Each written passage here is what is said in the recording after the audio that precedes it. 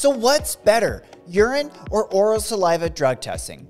Well, I know many of you listening might not care about how the drug test is handled, that it's just part of being a professional trucker or employee.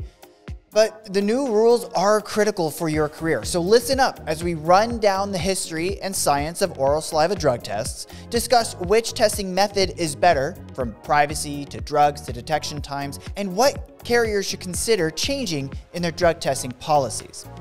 First thing first, if you drive for a mega carrier like Swift or Schneider, you likely have already dealt with oral saliva drug testing. So what's actually changing? Well, simply, these tests were considered non-DOT drug tests and were not included in the CDL clearinghouse data or used to federally punish a driver's testing positive on a non-DOT drug test. But this is changing this summer. DOT's final rule is adding the oral fluid testing procedures as another testing method beyond urine drug testing for safety-sensitive transportation employees subject to drug testing under Part 40. The rule goes into effect in June 2023 and will likely be ready for employers to roll out the option by the end of the summer. This means employers with safety-sensitive employees across aviation, commercial motor carriers, maritime, pipeline, railroad, and transit can update their drug testing policies to include oral saliva testing, which we'll cover in the detail later in the video. But before we go into detail on the drug testing method, does it even work? And the answer is yes, and even better than urine for most testing methods. But why? Well, let's get into science with Logical Luke.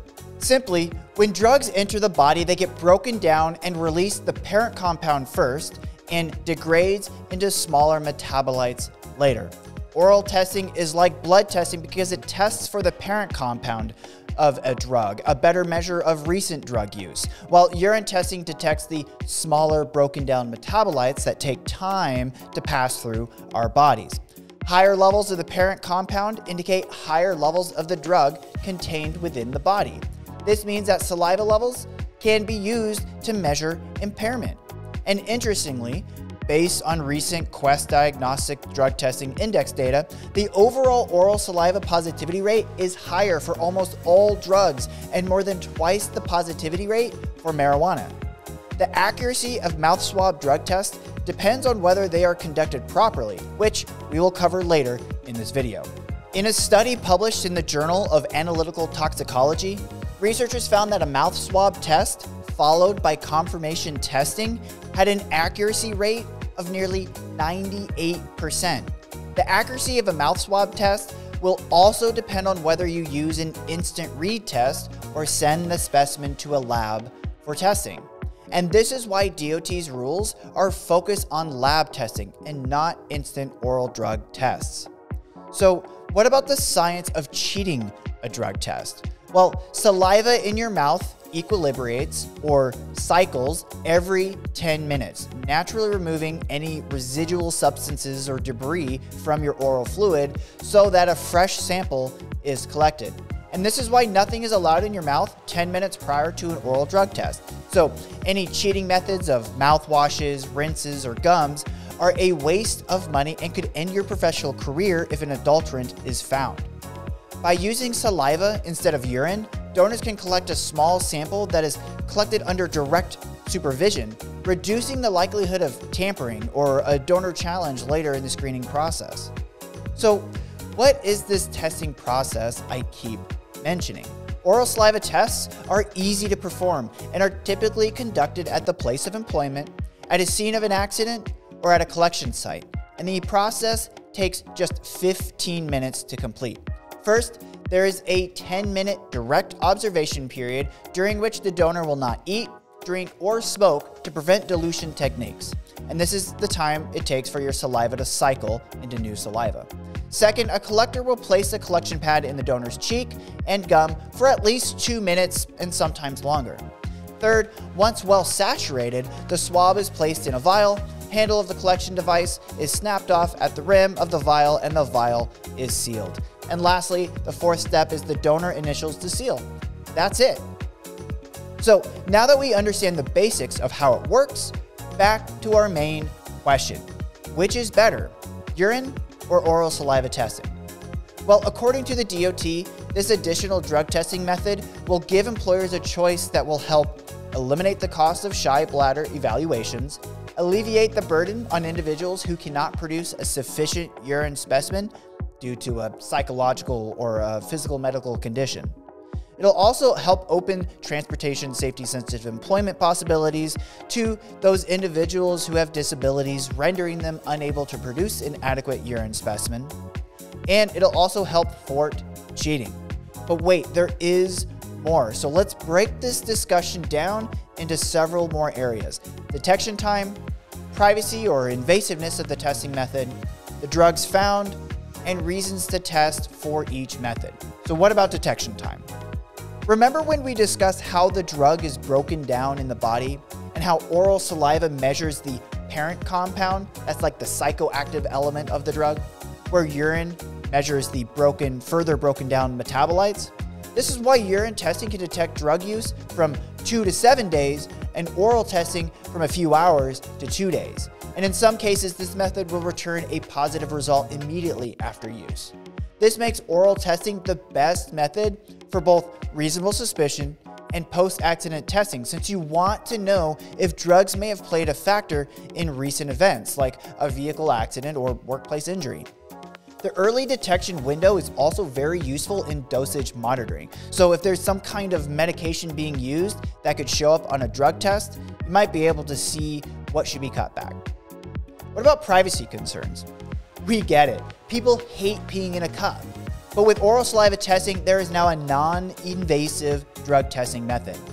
Urine testing feels more invasive due to the personal nature of the method. So if you're testing on site and there's an issue for comfortable bathrooms or privacy, oral testing is a great option to use. This is also true for observed urine drug tests, where a staff member must directly watch the stream of urine to the cup in these return to duty and follow-up testing processes. With oral swab, there is much more privacy because you don't have to watch a stream. It's just right there in your mouth. And in minutes, a sample can be collected nearly anywhere. Sensitive gender, observation, and privacy issues often associated with urine collection are eliminated for you and the collector themselves. So what about the types of drugs detected? Oral saliva testing can detect the same drugs as urine testing. Federal drug tests require testing of 5 main drugs: marijuana, cocaine, PCP, amphetamines, and opiates, including synthetic opiates like hydrocodone and oxycodone. Non-DOT drug tests can include drug panels of up to 12 to 14 drugs, so there will be no issue if an employer transitions drug testing methods in their testing policy. Additionally, a negative oral screen results can take less than 24 hours, while a non-negative result can take 24 to 72 hours to come back. It's similar to urine testing. So what about the reasons to test? Well, it depends on the situation. Urine testing is the gold standard and is suitable for all testing methods, which includes pre-employment, post-accident, random, reasonable suspicion, return to duty, and follow-up testing. Oral saliva testing is best used for wanting to know recent drug use, and this could include reasonable suspicion and post-accident drug testing. But oral saliva is also non-invasive and would be great for observed return to duty and follow-up testing. And situationally, if you want a certified collector to come on site and you don't have a decent bathroom situation, then oral saliva is a better option to use as well for your randoms or pre-employment testing. Plus, oral saliva works well in a group setting, as the employer can have a dozen staff in a room and test it all at once versus one at a time with urine testing. Again, this could be great for pre-employment. So what should employers or carriers change in their drug testing policy? Before an employer can implement oral fluid drug testing under DOT's regulation, the U.S. Department of Health and Human Services, or HHS, will need to certify at least 2 laboratories for oral fluid testing, which has not yet been done. There must be one HHS certified lab to conduct the screening and confirmation drug testing on the primary specimen, and a different HHS certified lab to conduct the split specimen drug testing on the secondary specimen. if the employer requests split specimen testing for a non-negative result. LabCorp and Quest are expected to be certified for oral fluid testing from the government, with others soon after. So carriers have a couple months to update their policies. With both drug testing methods scientifically accurate and forensically defensible, there is no reason to eliminate either method in your company policy. And given your new options, when should you consider requiring oral fluid testing over urine? Well, like we mentioned, since you want to know if drugs may have played a factor in recent events, oral testing is the best method for reasonable suspicion testing and post-accident testing. But it also works great for return to duty, follow-up testing, on-site testing, or group testing. And lastly, there are insufficient specimen or shy bladder cases where we strongly recommend employers to use oral fluid testing. Employers should communicate to their consortium or third-party administrator, your CTPA, and to the collection sites whether they want to utilize urine testing, oral fluid testing, or some combination of both. Employers should also provide their service agents with the specific instances that would trigger a different method. For example, if you have an insufficient oral fluid collection, you don't have enough saliva in your mouth, then maybe switch to a urine drug test or vice versa. While some large employers in the transportation industry have used on-site clinics and regularly conduct urine collections, including direct observation collections, there were concerns in the regulations around who should or should not be allowed to perform a drug test collection. DOT has amended Part 40.31 to separately specify the requirements for collectors of urine and oral fluid specimens, respectively. The following cannot conduct collections: employees, relatives, and close friends of the employees. Why worry about it? Use trusted and certified collectors from our collection sites. At CNS, we have our own collection sites and are a certified consortium and third-party administrator, or a CTPA. Our experts ensure that all DOT rules and regulations are followed, including the implementation of random drug tests for you and your drivers, updating your company drug testing policies, record retention, and document purge management. We can even help you find which drug test site to go to anywhere across the US.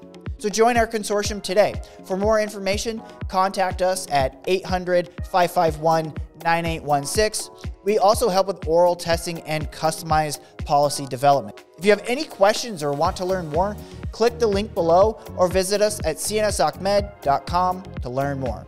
With that, thank you for joining me on this drug testing journey. And as always, stay safe out there.